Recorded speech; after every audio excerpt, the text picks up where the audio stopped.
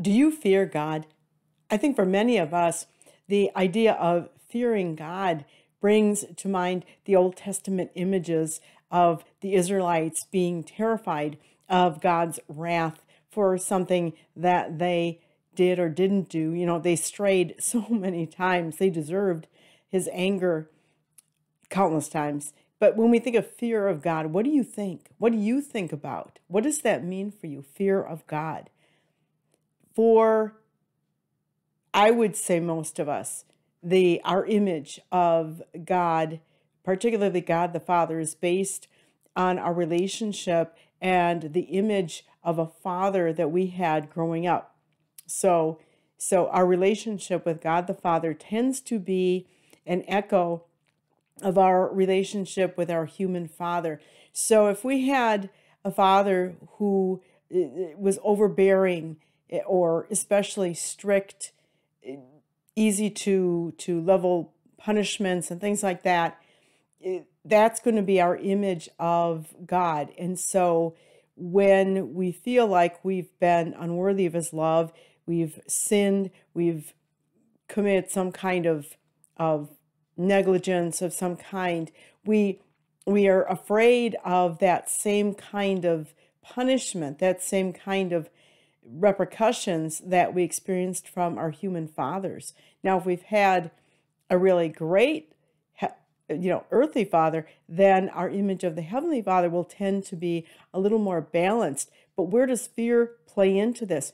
A balanced fear of God is very important to our spiritual life.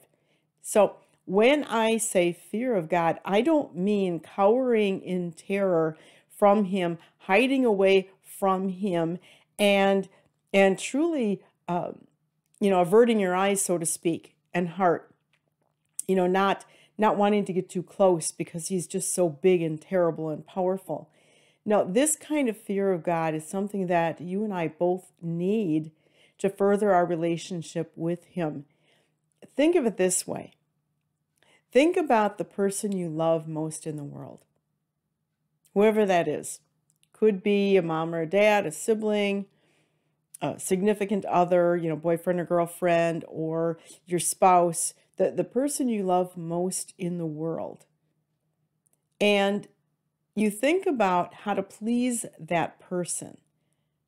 You want to see them smile. You want to feel close to them. You want to feel loved by them. You want their approval.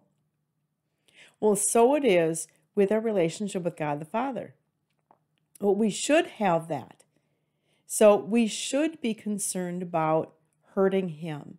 We should be concerned about offending him. We should look forward to his smile upon us. We should wonder about his opinion of us, his judgment of us, not judgment as in levying punishment, but I mean the way he sees us. This should be a big concern to us. We should have a healthy fear of offending God. Why? Because he's so great. Not because we're terrified of punishment, but because we fear offending him. When you love someone, so very much, you don't want to do the tiniest little thing to offend them. You want them always to be happy. You want your relationship with them to always be happy. And it's the same thing with God. We want our relationship with God to always be happy, always on a positive note, so that we don't have to cower in fear, wondering what's going to come next if we've done something against him, against his wishes, his will, his commandments. That's a healthy fear of God to respect. I think, fear of God is one of the 7 gifts of the Holy Spirit. And it's phrased just that, fear of God.